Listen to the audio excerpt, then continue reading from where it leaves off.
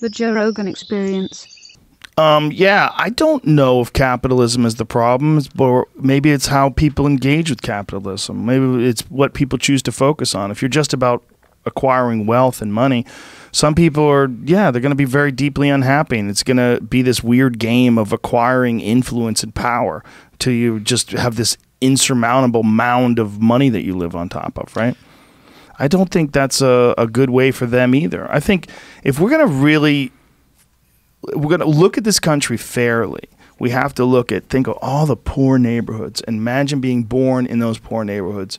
And imagine being born in a place where there's no resources, there's no hell. You're living in the fucking mountains of West Virginia, those coal mining communities, or it's all just mobile homes and pills, and it's chaos and just extreme poverty. What do you do if you're stuck in there? What if you're born into that clan? That's the group you're born into. You're fucked, man. You're fucked.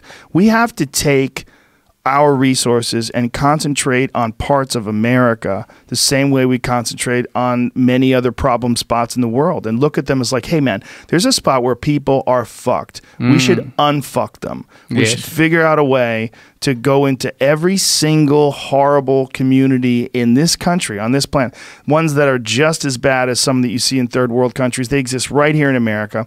Fix that. Don't ignore that. That's crazy. If they're in Detroit, if they're in wherever the fuck they are, whatever the horrible community is, why isn't there a concerted national effort to eliminate that? That's a major source of crime. It's a major source of problem. People feel like they got fucked over in life, so they want to get at you and take from you because you got that easy road. But hey man, you're born in the fucking suburbs.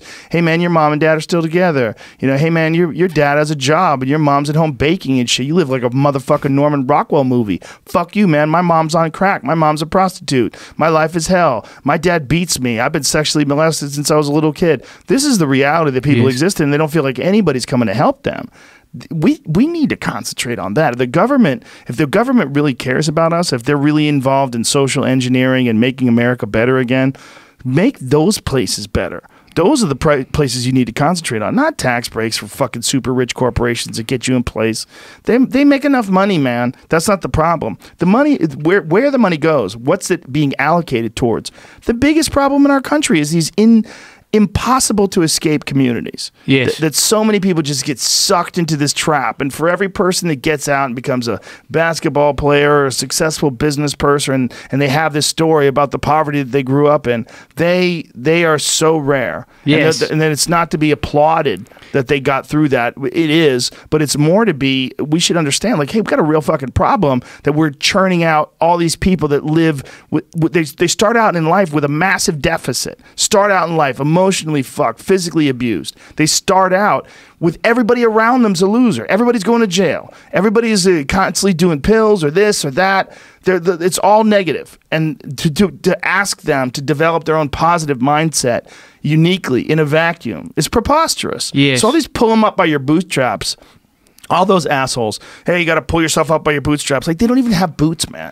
You don't understand. Like, you don't know what you're talking about. You've never seen it. You've never been involved in that kind of poverty. It's not fair. It's not fair at all. And if we care about people, that's what we should fucking care about. Yes, I couldn't agree more. The number one problem, and it's everywhere in the world, all the crime and poverty. Imagine if everyone, the lowest you could live is like a middle-class existence. Yes.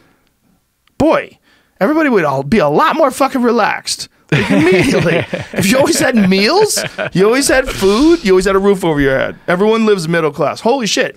I mean, obviously that's way past the expectations that we have right now for the world, because like $34,000 a year globally puts you in the world 1%. You know, I mean, that's if you make $34,000 a year, which is hard to live on, man. Yes. You're in the 1% of the world.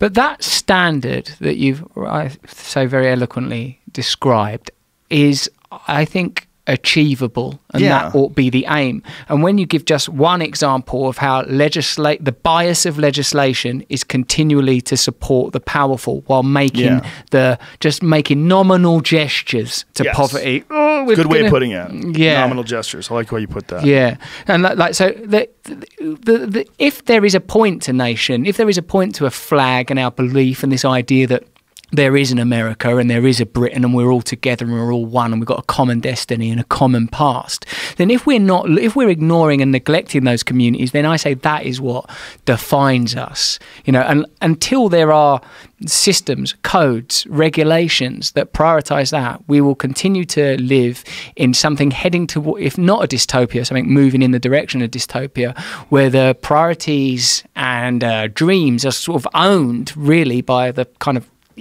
mad, evil insect robot images that we've seen and discussed earlier. People do get very concerned when someone reaches a point of excessive power and influence, like a Jeff Bezos type character. When you see some guy he doesn't have $1 million. Like, wow, guy's got $1 million. Like, he must be so relaxed. He's got so much money. No, he's got 150 billion.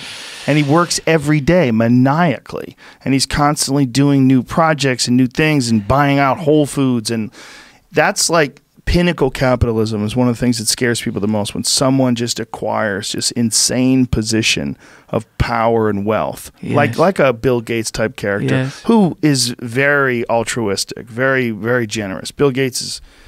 he's like one of the better examples of someone who gains a lot of money and then does a lot to help people, especially in his retirement. All they do is focus on charitable organizations, and which is brilliant, but marvelous. And I'm not criticizing the great achievements of brilliant people, but it really, for me, that demonstrates the limitations come from the type of systems we live in. That you can't, through charity, affect every impoverished community in America.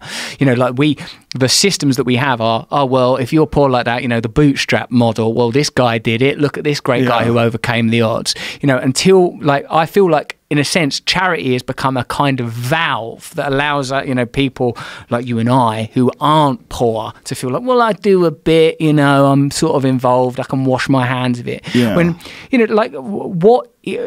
unless we... There is no America, there is no England, unless we have integral relationships with one another, where we support one another. We're all on a team. Right. If we really are on a team and we see someone who's completely downtrodden who's on our team and we ignore them, well, that's not much of a fucking team, is it? No. I mean, that's what I feel like when I come to red lights and I see homeless people. I feel terrible. I feel like, there's part of you is like, don't give them any money because they're going to just buy drugs. Yeah. Let them figure it out. But then they're not going to figure it out. They have mental health issues, and they're stuck out here, and they're supposedly on the team. They probably were born in America. They probably have national citizenship here. This is our team, and no one gives a fuck that they're camped out under the bridge. It's like the diffusion of responsibility that comes with these massive numbers. 20 million in LA, 300 and plus, whatever it is now. What is it, like 320? In America? Yeah, it's unbelievable. I think there's 90,000 in the general California area, like a city's worth of homeless people. Isn't it? It's not difficult for me to envisage, like when we talk about the transcendent states that can be achieved through meditation and psychedelics, meaning that beings like us can access them.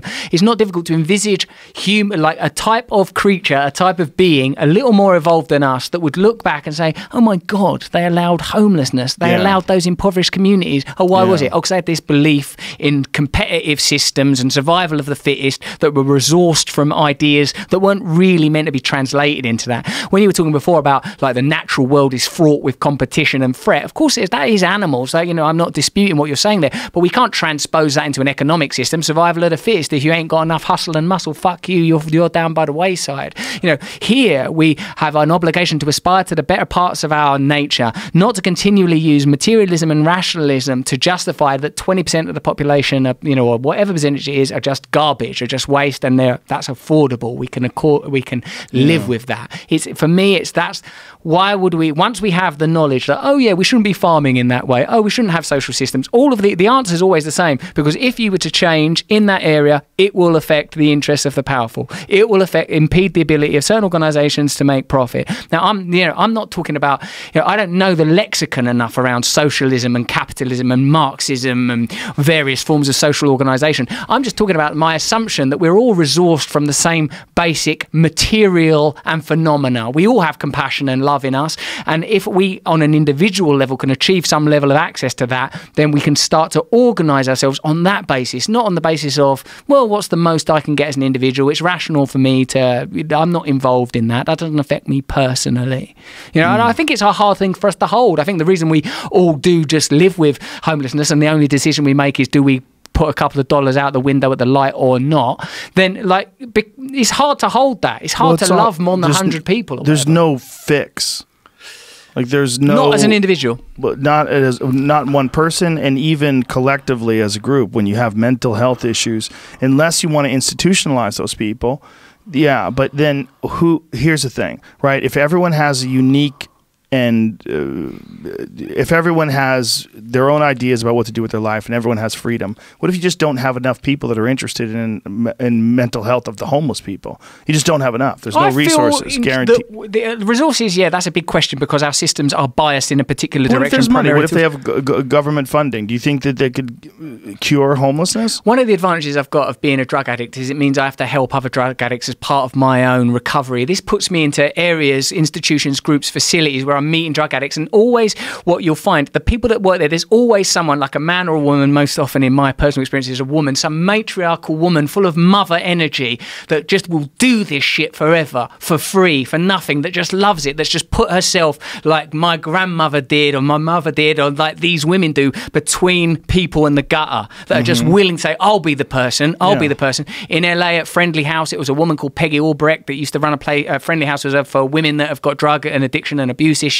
And like this woman, she was from Chicago, she was 90 years old by the time like I met her. She was so rude and brilliant and beautiful and entirely willing to dedicate herself. And I think every community everywhere, everyone knows people like that. And I feel that the same way as like if it is someone that's got a great capacity to play basketball or be a comic, like I think that when you spot those people, that you encourage them, they're talented and at helping them. People. Yeah, the talent of compassion and you know, but we don't value that unless it can be turned to a profit. Fuck off. All of those organisations, like those organisations that help people with addiction issues, you know, like they are maligned, and like the people that profit from the opioid crisis, they are supported. They are able to conceal, as John Oliver brilliantly revealed, they're able to conceal their practices continually. The invisible bias is in the direction of profit, and like the failure of certain types of socialism doesn't mean that's the end of the argument. I think we have an obligation to look for ways of accessing our own higher nature, better nature, kinder nature, call it what you will,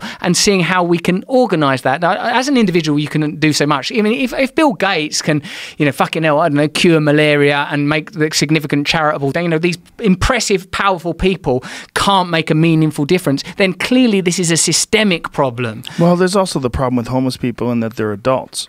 When you become an adult and you develop from the time you're a child, it's probably very likely that the damage was all done while they were young. They were probably abused and neglected, and there's a lot of issues that led them to either have mental health problems or they had mental health problems already. Maybe they have genetic problems. Then on top of that, there's drug abuse. For each one of those people to get well, you're going to need a massive amount of folks. You're not going to have one old lady who's rude, who's fun and brilliant. That's a cute movie. No, but that's 20 you know, people. Maybe, but I think there's yeah, it's a good movie. Yeah, write that down. Write it down. I could be rich. Yeah, who would be the woman? Who'd you play? Faye Dunaway or some shit? I would have liked the one that was out of Golden Girls, Estelle Getty. She's still available? I don't think Oh, God. that's a wrap. Betty White's still around. Betty White's still hanging in there. Yeah, but would you book a movie around her hanging God, around? I don't know that this is TV going to show work. not too long ago, yeah. How are we going to fund this? Yeah, it's No, you're right. Look, there's limitations to the individual, but let's not like crash this optimism in the crib now, Joe, because I feel like if there was systemic I'm not change, crashing the optimism, but I'm saying the logistics of it would almost be insurmountable, and it's very hard to refer to but logistics is not an objective thing. It's a thing that's been biased over time. Sort of. Once a person is developed, once they're a human, it's very difficult to turn that train around. Yeah, if we can save the community and save the future, like help like less people get through fucked, help more people get through with hope and with a real possibility for improving their life, versus have this sense of hopelessness that many are confronted with. That's going to make less crime. I agree. That's just if someone looked at it from a social engineering standpoint, it almost seems like the only way that would ever have to happen would be some fucking catastrophe that forced people to act.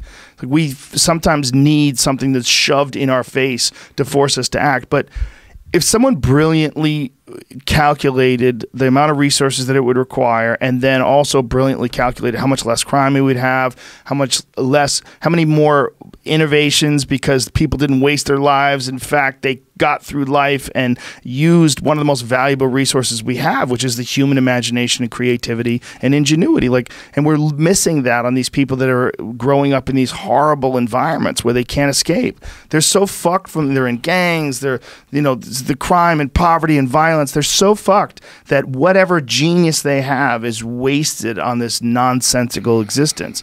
If they could just show that and quantify how much that would be, how valuable that would be to the overall culture and community of the continent, and then ultimately of the earth, I mean, you would have a reason to engineer and think about this. Yeah, that is really beautiful. And it's interesting that the way that I agree with you, that it almost has to at some point be translated into monetary value, because otherwise people don't seem to read it. Yeah, and safety for everybody, for them who live in these horrible communities. Wouldn't it be great, again, if everybody lived like a middle-class person?